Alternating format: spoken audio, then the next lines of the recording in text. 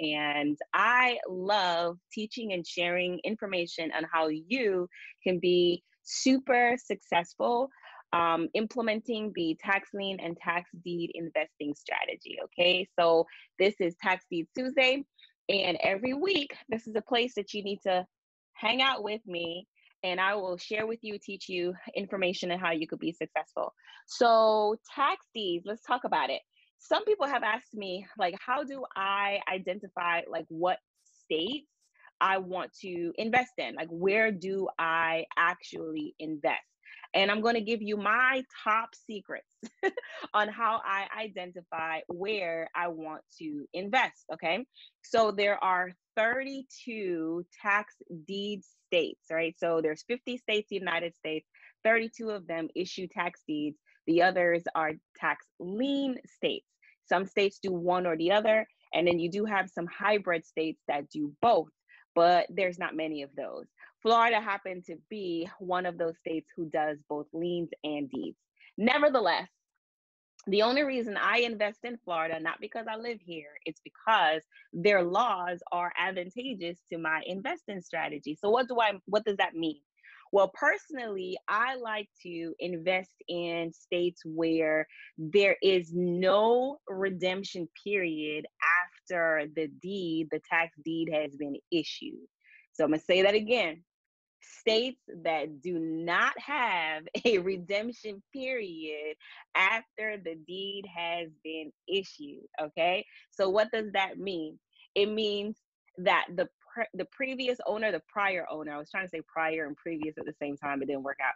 So the previous owner, if there's no redemption period, does not have any rights or access to the property after it's sold at the tax deed auction. Now, of course, you can see how that could be very advantageous for any investor, right? Now, you do have states that have redemption periods after the deed has been issued. All right. So there is like a time period that the homeowner or the property owner, because it doesn't have to be a home, it could be land, it could be a gas station, it could be anything, right? So the property owner can come back and actually redeem and pay up all of their delinquent taxes, plus the penalties and the fees and all of that stuff, right? So you would say, well, what's the probability of that actually happening? Well, it doesn't happen quite often, just FYI, because they were delinquent for a reason. They were having some type of hardship, and this is the reason why they even are on this list and going through this process in the first place. So personally, I don't like to take that risk. I don't want to have the heartache of, having to to be reimbursed. I mean, it's not a bad thing. You're going to get your money back, right? If someone pays you back, they pay you back, right? But you ever been mad when somebody paid you back? You be like, I didn't want your money. I really didn't. I just wanted the property. So that's what I'm talking about. You're like, keep it. You keep your money. It's okay. You don't have to give it back. So for me personally, I like to invest in states that do not have a redemption period after the deed has been issued. So what states are those? So example, Florida is one of those states that there is no redemption period after the tax deed has been issued. So ownership has been transferred and conveyed to the highest bidder for that tax deed. Another state that does not have a redemption period after the deed. I'm not talking about the lien. I'm talking about the deed. After you have the ownership interest of that property. I'm looking for something that like symbolizes like a deed. That's what I'm looking around. Anyway, Alabama is one of those other states as well.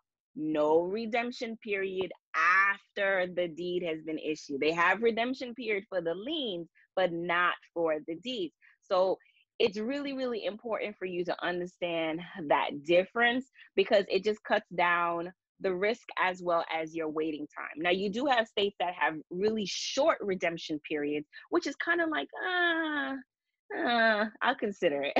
they're like my secondary list. It's not necessarily like my primary go-to states, like I believe Georgia has 6 months, 180 days. I'd be like, it's kind of long. Texas is a penalty deed state. So Texas is really interesting. So the way how Texas, the law is written in Texas, it's as follows. Okay, so it's a penalty deed state, a penalty deed state. So at their auctions, any investor that is the highest bidder, because it's a premium bid process, if they win the deed, contingent upon if it's a homestead property or a non-homestead property, the redemption period can vary. And I'm like, what? What? Okay. So you got to be really, really strategic depending on what state you're investing in. So in the case of the state of Texas, if it's a non-homesteaded property, meaning that that property is not the primary residence of that owner, then the redemption period is only 6 months. However, after the deed has been issued. However, if it is a homesteaded property in Texas, the redemption period is like 2 years. You're like, what? I can't wait that long. I don't even have that kind of patience. Like, I barely can like have enough patience for like what's for dinner, much less to wait that long. However, there are some like benefits though. There's always like a benefit, right? There's always a reason for the season, all of that stuff, right? So in Texas, their interest rate for their penalty deeds, if the property owner redeems, is actually pretty steep. For real, for real. So like the first 6 months or first year is like 25%. So not only do they have to pay all of their arrears and everything, all of the delinquency in their real estate taxes, that the total amount that they was due plus all the fees, the interest rate is 25%. Wow, that's a lot. Then if it goes past like year one, then it increases. No, it don't decrease in Texas. It go to 50% interest. You're like, whoa. So, you know, there's like great advantages. You just have to be able to understand the differences between all of these nuances and special ways of doing business and investing in tax liens and tax deeds depending on the state. There's 50 states, 32 out of them are tax deed states, and it's a wonderful investment strategy if you know the law, right? If you know how to do it. So I'm a huge advocate for reading statutes and understanding your left and right limits, and making sure that you know what your options are, what your rights are, who's right for the property owner, everything like that. So it's really, really cool. In the state of Florida, like I said, there's no redemption period, and the investor who owns the tax deed or wins the tax deed as the highest bidder at the auction, they have immediate right to possession. It says that in the law, like immediate right to possession. That means right then, right there, right now, that deed is recorded, the signature, it's wet, it's in the county record that you won. You have the right to immediate possession, like for real, right? So what does that mean to you, future tax deed investors? If you're investing in Florida, that means that you can go to your property, and you heard me when I said your, all right? So you're going to go to your property and you're going to secure your property, all right? Change your locks, lock the windows, do whatever it is that you got to do. Put up your signs, no trespassing, you know, your emergency information. You're going to put all of that on the actual property. If there's an occupant or somebody in your property, first things first, you're going to ask them, who are you? Why are you here? And you're in my property. Here's my deed. You don't belong here, that kind of thing. And give them an opportunity to leave, right? We're not going to throw anybody out or be any, you know, really, you know, nasty like that. At least I'm not. I don't know about y'all, but I'm not like that. So I give people the opportunity to leave peacefully and to vacate the premises. Fair enough. And, you know, if there's any situation where they need time or they having like a financial challenges, I actually like will help someone leave. So there's something called like cash for keys. I've rented U-Haul trucks. I've done, you know, above and beyond to help families out. I've put them in contact with like charities and social services, things that they can use in order for them to find the finances for them to move out of the property. Because I'm not going to re-rent it, or they're not my tenant. You know, I'm not going to acknowledge or sign any leases with anybody that's in any property like that. I don't do that. All right. So you can do what you want to do, but I'm telling you that I don't do that. So I always have the property vacant. All right. And I just start fresh. I start fresh with new peoples and new, like everything, new situation. I don't re-rent to anybody that's there. You don't have to. You're not obligated to do that. the law says you have the right to immediate possession. So whew, it's a lot. So, oh, here's another thing. So sometimes, I think I got a question like last week and the week before, like, what do you do if someone does not want to leave? You have the right to immediate possession. There's no redemption period. The owner can't come back and, ask to, get the property back. They can't just like miraculously come up with the money and try to, get it back from me. I mean, they could, but then it'll be for sale. It's for sale then. I'll sell it to you. Not a problem. But if you have like an occupant or someone that's in your property and technically they're trespassing, right? You have the right to immediate possession, right? You don't have a lease, they're squatting, they're in your property. People ask me all the time, well, what about squatters' rights?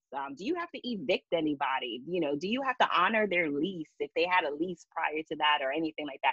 The answer is a no. That's just not how it works, right? So there's a process, and that process is actually written in the state statute as well, that says that if there's any occupant that's in the property that does not want to release possession, you just give them a 5-day notice, and then you go back to the circuit court, and then you file a couple of documents for a writ of assistance, it's called. And a couple documents down at the courthouse, and then guess what happens, right? You're granted permission, called a writ. A writ of possession is what it's called.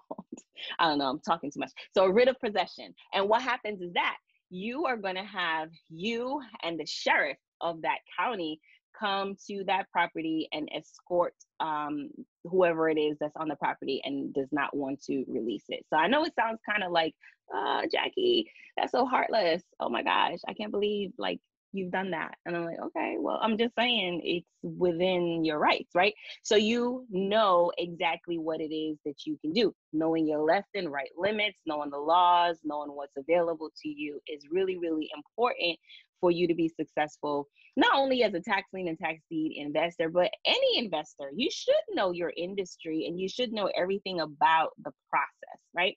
So I'm really happy and excited to share this information with you again. My name is Jackie Jackson. I'm a full-time real estate investor, and I love investing in tax deeds and tax liens. So at any time you guys want to reach out to me, feel free to do so.